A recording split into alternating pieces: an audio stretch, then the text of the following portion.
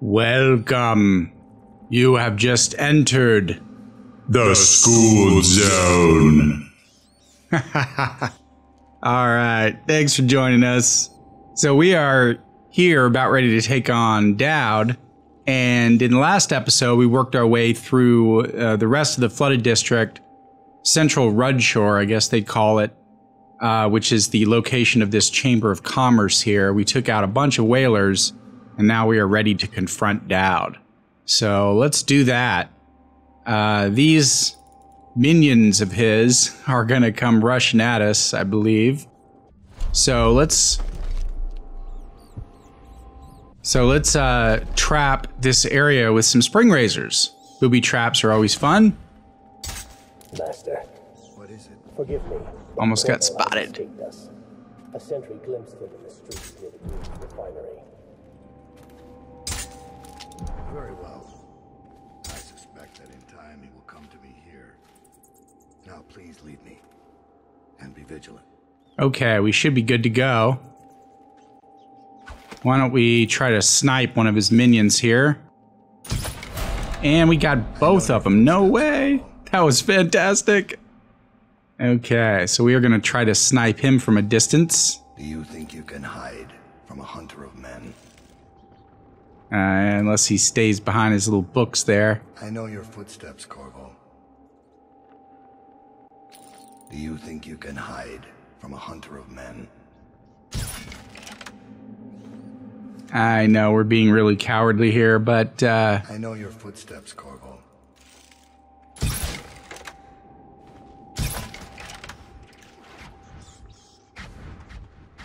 Ooh, more of them. Bip. Bip. Oh my god, did I just peg his head to the wall? I did. Oh, I love when that happens. It's classic. Okay, so we may not have needed the... Oh, here's one. Here we go. Corvo. Perfect. Okay, so there's Daud over there. Is this how you protected the Empress? He's taunting us now. We're gonna leave those spring razors there just in case. Afraid to face me? I'm disappointed. Why don't we beam up here and see if we can snipe him from above. Is this how you protected the Empress?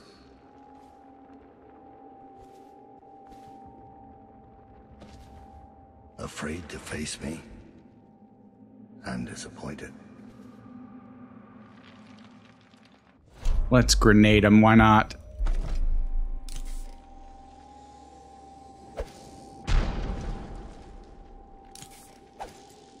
Is this how you protected?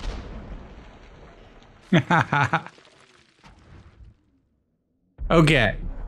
So that was enough to take him down. Oh, more of them. Let's stop time for this.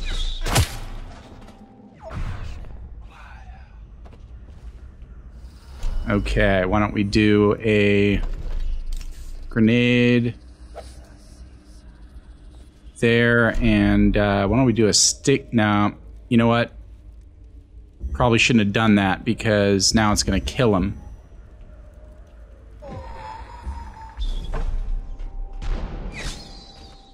Oh, maybe not. Okay. Dang, I'm just screwing up. Here we go. Okay, now we can grenade him. In fact, let's do a little sticky grenade. Perfect, okay. So now we can, yeah, that did the trick. Okay, so now we can take our time. Daud's kind of wounded. He's sitting down in this little corner, and we can just kind of school the rest of this area. So we'll get to him in a minute. Make him wait. Wait for his fate. All right, so let's see here. We need the key to unlock that, so let's just grab that real quick, come back upstairs. I believe that's right here. Perfect. Probably just a little bit of loot. Yep. Carmine jewel box. So Carmine is one of the wealthy families. He probably nabbed that. Let's see what this letter to Daud says. Daud, I am satisfied. Corvo would have been very useful to me, but your improvisation was exemplary. So exemplary means commendable or noteworthy. Him taking the fall for the crime simplified matters greatly. I hope you are equally satisfied with the payment. I shall contact you again shortly for additional assignments. HB, who is Hiram Burroughs, who's now out of commission. Okay, so I think we got a couple of books over here. Let's see here. We read The Lighthouse at Dunwall Tower. I don't think we've read these other couple. Rudshore Commerce, the Rudshore Chamber of Commerce. Let's check that out.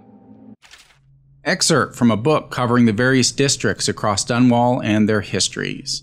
Once the financial heart of the empire, the Rudshore Financial District was a hive of trade activity. No district employed more barristers, which we talked about in a previous episode, accountants, or indeed more security. And no part of Dunwall saw a greater flow of coin. When the flood barriers broke and the waters rolled in, the looting that followed was accompanied by an epic period of chaos and butchery. Those who could withdraw and move their assets did what they could. Others, with their wealth tied up in grand mansions and artwork, lost it all. Ain't that the truth? When the last of the high society set had withdrawn and the lights went dark, Rudshore was a gloomy, crumbling shell of what it had been, inhabited by thieves, wild dogs, and rats. Once great palaces of commerce sat empty and haunted. So commerce means the business of exchange of goods and services, comes from the old French word for trade, or came to house killers and mercenaries as well as anyone else looking to hide from the city watch. In mere months, the flooded district was settled upon as the most proper name for the place. All right, let's read The Royal Protector. Excerpt from a historical record of government positions and ranks.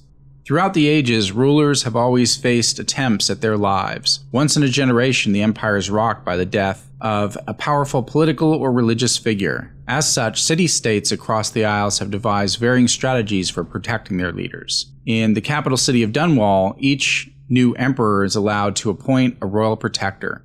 This is far more than a trusted bodyguard, much more revered than the hand-chosen guards defending Dunwall Tower or the food tasters. So most of you will probably know this already, but food tasters are hired help that eats a bit of food and takes a sip of a drink for a VIP in order to make sure that it hasn't been poisoned. Not much used these days except for the occasional threatened dignitary, but it was quite a job role back in the day when assassinations by poison were more prevalent.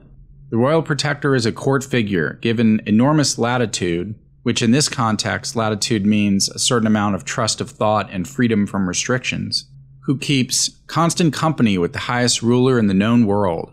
At the age of 12, the young monarch participates in the selection process, making the final decision about who will safeguard his or her life. While most of those chosen as royal protector have been men, several times throughout history a woman has served well in the role. You never know, that could be a clue to Dishonored too. For the first time in Dunwall's history, a monarch has been slain by her own bodyguard. At the time of this writing, with Dunwall in the grip of the worst plague ever recorded, our fair Empress Jessamine Caldwin has just been murdered. So this book must have been written right after that. The deed was done by her former royal protector turned assassin, Corvo Attano, who is still sitting in Coleridge Prison awaiting his deserved execution. Some argue that it is worth noting that Corvo is the first royal protector in the history of the Empire born outside of the city of Bristol. Alright, and Daud's log. The latest log entry. 18 years on this wretched rock, in this city of filth. So he's probably talking about Bristol, because he comes from Serkonos. I felt the blood of scholars, of noble pedophiles, of guildsmen, of unfaithful lovers, politicians who were far too just for their own good, and of law enforcers who came too close to bringing the wrong man to justice. Why should an empress be any different? Why should I feel the entire weight of this dying city crushing down on my back? Corvo, Lord Protector, is of Serkonos, just as I once was. I might have known that fact already, but it didn't matter until I recognized it in his face. It brought back distant memories of home, and the optimistic young man I once was. What would I find if I went back there? Would I find that it has rotted from the inside, just like Dunwall? Or will it only appear that way because I'm the one who's rotted? All right, so we are starting to get some clues that Daud is having a crisis of conscience. Let's pick up our spring razors. See if we can loot these guys real quick. Yep. So I think there was a remedy. Yep, here we go. We don't need that.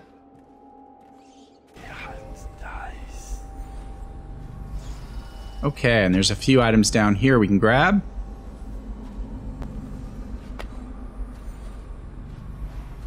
So let's see here. I'm gonna use one more just in case this is an elixir. It's not, but there is one right here. Awesome. Okay, let's see what else we got going on. It's one of the heads. Oh, lordy, lordy. Okay. Alright, what do we got going on here? Nothing. Can't loot him. There we go. He's stuck to the wall. Pick up the bolt. Oh my gosh! Okay, anything else we can grab from around here? There's got to be something. There's a couple of books. Here we go. Empress Jessamine Caldwin. Okay, we read that in Dunwall Tower, but we haven't read The Eradication of Black Sally. Let's check it out. Excerpt from a popular story of crime and daring by Jules Robin and the City Watch. Before Slackjaw ran the streets in the distillery district, there was no boss more ruthless, violent, or dedicated to squeezing the average citizens for coin than Black Sally. Like so many from Morley, she was pale-skinned and green-eyed, with hair as black as the void. They say she started young, and as a girl she'd stun a man with her looks, coming upon him in the alley, then smile a one-sided smile and suddenly run him through with a knife. She'd have his money and be on her way before he breathed his final breath. As a boss, she was worse, ruling over the meanest street gang Dunwall had seen up to that time. Her operation touched everything from shipping to prostitution. She even had a racket going with the Bakers Guild. So, a racket in this context means the activity of organized crime, such as bootlegging or extortion. A finger in every pie indeed. One man, Captain Jules Robin, made it his mission to stop her and kept the case going for half a decade. Black Sally met her end when Robin and his men lit smoke fires in barrels near the warehouse where she hid out during the day. As she and her gang rushed into the streets, terrified the building was burning, Captain Robin and his top officers threw nets over them and ran them all through with blade and pistol shot. Alright, so here's an interesting question. Have there ever been any famous female gang leaders in history? Actually, there have. Not as many as men, but there have been some, no doubt. A few that come to mind are Stephanie St. Clair, Griselda Blanco, Rosetta Cutolo, Pearl Elliott, and of course, Ma Barker. All right.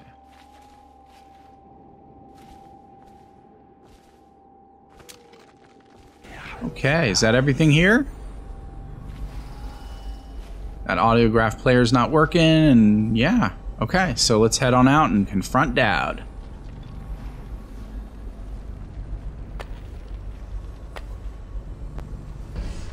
Okay, here we go. I have one more surprise for you. I asked for my life when I killed your Empress and took her daughter. Something broke inside me. Now I see the design on the back of your hand, the mark of the outsider himself. And I remember all I've done. The years of waiting for the right moment to step forward from an alley and drive a knife between the ribs of some noble. All the money exchanging hands from one rich bastard or another. Killing for one of them 1 year, then being paid to kill him in return the next. I remember bending at the shrines, listening as the outsider whispered that I was going to change things, that I was somehow important.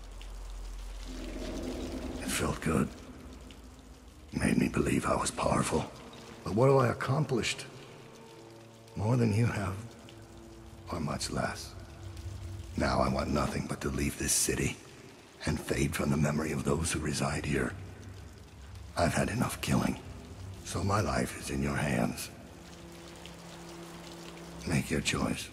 So some of you may recognize his voice actually as Michael Madsen All right, so Daud's an evil assassin, but he is having a crisis of conscience, and I do believe in salvation, so we'll give him a chance to live. Plus, if you ever play the DLC, it can change the way that the ending of that works, and he ends up being sort of a hero in the end, kind of saving Emily from the end and allowing her to be rescued by Corvo. So we're going to back up and sheath our weapon. And you choose mercy. Extraordinary. All right. So that's our little good deed.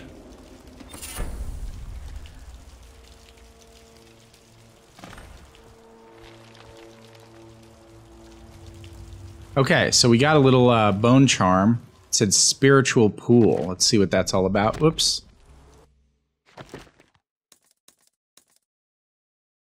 You regenerate mana slightly faster. All right, now that's useful there.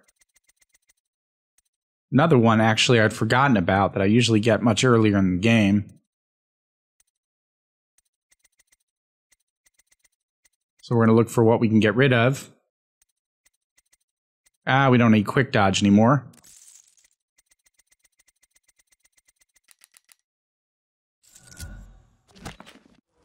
Okay, very nice. I'm happy with that. Let's see if there's anything else we can grab from around here. Maybe something from up here.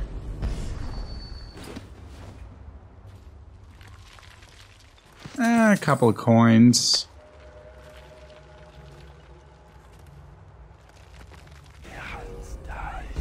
Okay, so let's start working our way down.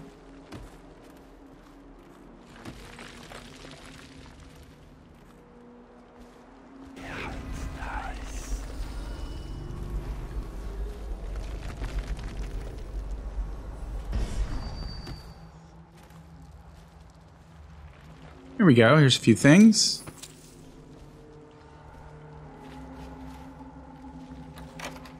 Ah, there we go. Not bad.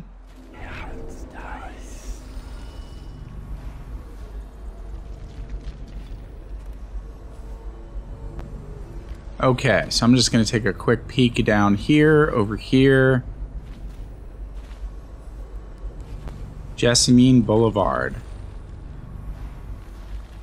Okay, so we can't really go much farther there. So let's just start heading back up.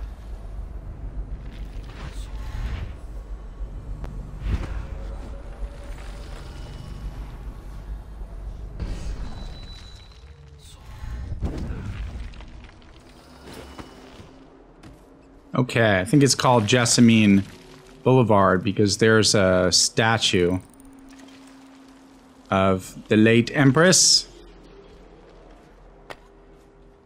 Okay, so let's head on over and oh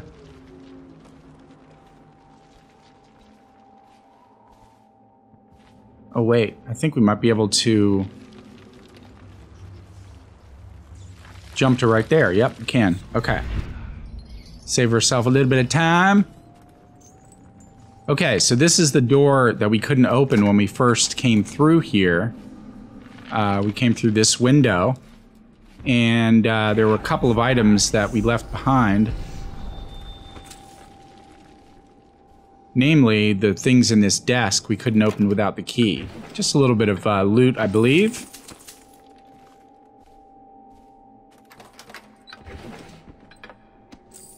Pocket watch. All right, so yeah, we're doing fine on money, but you know, if it's there, I'll grab it.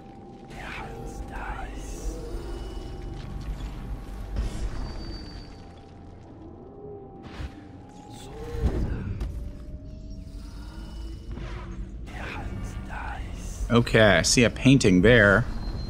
Let's grab that. The Torturer's quarternoinic groan. Well, there's a word for you. Aren't you glad you're tuned into the Skooled Zone for that one? Quarternoinic means having to do with quaternions, which is a very complex mathematical term that's too long to get into here. You can research it if you want, but in the most simplest terms, it means a grouping of 4.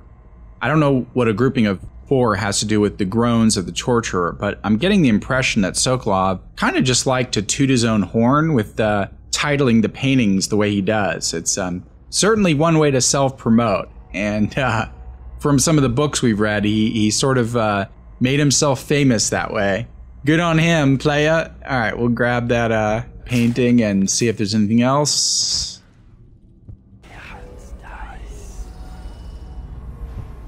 Nope. Let's continue making our way down.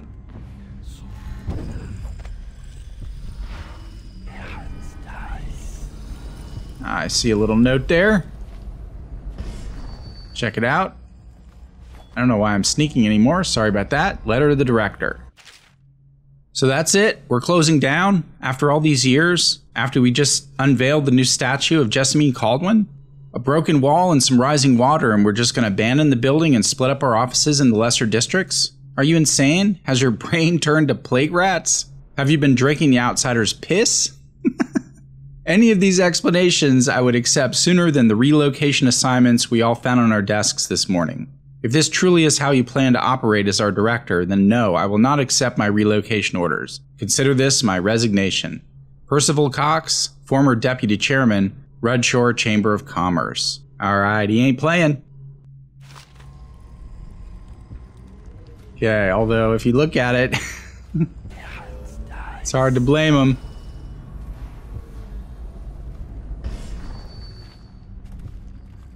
Ooh, I see a rune.